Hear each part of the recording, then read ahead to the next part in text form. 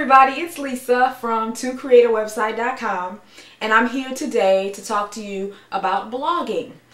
Now, blogging is something that I did a little bit in previous years, but I didn't blog too much. I mean, I had a blog at blogger.com, and I maybe updated it once or twice per month.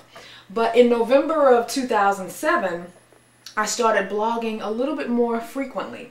And I noticed the more I blogged, the more traffic I started getting. So I said, maybe I need to put a little bit more focus into this blogging thing, and especially because it's so, Web 2.0. I mean, blogging is the thing to do now when it comes to, the web and promoting your website and those kinds of things. So I said, maybe I need to start taking this a little bit more seriously and see if I can generate some more traffic. At the time, like I said, I was using Blogger, and while Blogger is very easy to use, there are a lot of things that I liked about it, I still didn't feel that it looked professional enough for what I needed. Now, don't get me wrong, if you're familiar with CSS and those kinds of things, you can customize your blog to look just like your website if you already have a website, and you can do pretty much anything you want to with your blog's design. But me, I'm not really the technical one, and I had customized some things on my blog, but I still wasn't happy with the design, and I wanted something that looked a lot more like my site, tocreateawebsite.com. Well, I had heard all this noise about WordPress and how it's great blogging software, and since it was free, I decided to go ahead and create an account. Now, there are two ways you can create a WordPress blog. You can either go to WordPress.com and create an account, and they'll host your blog for you, similar to Blogger, where the address to your blog is, like with Blogger, it's like yourblog.blogspot.com. Well, with WordPress, it's pretty much the same, where it's yourblog.wordpress.com. But I wanted my blog this time to be located on my own server, because I feel that looks a lot more professional when your blog is hosted on your own domain versus the blog hosting account.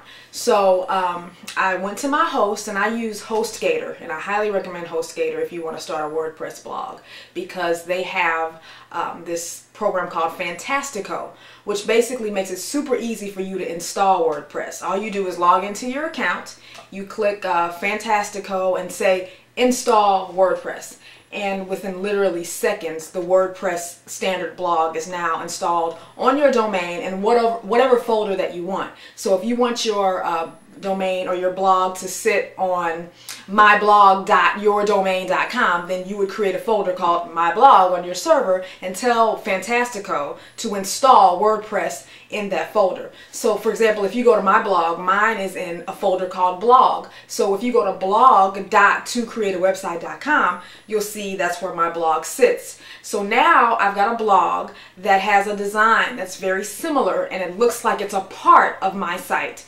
tocreateawebsite.com. That's one good thing about WordPress. Another good thing is WordPress has a lot of plugins, and plugins are basically just scripts that people have written, other programmers have written, that can enhance your WordPress blog. For example, one of my favorite is the WordPress Sitemap plugin. And if you're not familiar with sitemaps are basically XML files. Yeah, I know, what's XML? It's just another programming language. Don't obsess over it. But it's basically an XML file that lists all of the pages on your site or blog. And it's a good thing to have whether you have a site or a blog. Use them for both, because it tells the engines when you've updated your pages, when you've added a new page, and it's just a very responsible way to let the engines know about all of the content on your site. Well, WordPress has a plugin that someone created. It's free. All you do is download it from WordPress's site, and you install the plugin on your blog, and every time you make a new blog post, your sitemap is instantly updated, and so the engines now can retrieve your sitemap and see, the last time you've added a post, so they can get information about your new content. And this is very important because search engines love sites or blogs that are updated frequently. So every time you update your blog, you definitely want Google, Yahoo, Live, Ask, all of these sites to know, hey, I've just updated my site. Come back and index it or spider it. So as soon as you update your blog on WordPress, the sitemap plugin adds the new post to your sitemap, and then it's ready for the engines to retrieve. And that's very important when it comes to getting search engine traffic. So that's one plugin that I like. But they have so many free plugins that you can add to your WordPress blog to make it do whatever what you pretty much want. And it's a lot more robust, WordPress is, than Blogger. So I'm really, really glad that I made the switch. So if you're looking to create a blog, or you're looking to switch your blog over from Blogger to WordPress, I would highly recommend you use a web host like HostGator. Of course, you need a domain name too. You need that first. But then I would recommend using HostGator, because not only can you host multiple domains at HostGator, but they make it very easy to install the WordPress blog software right onto your domain. So there you have it. Now you know what you need to start your own blog.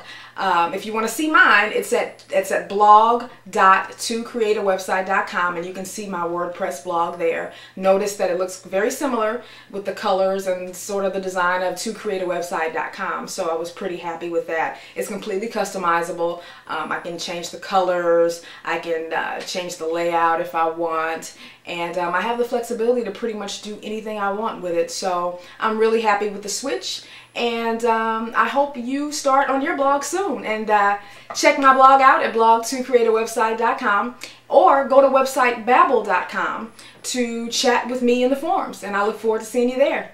Talk to you later. Bye-bye.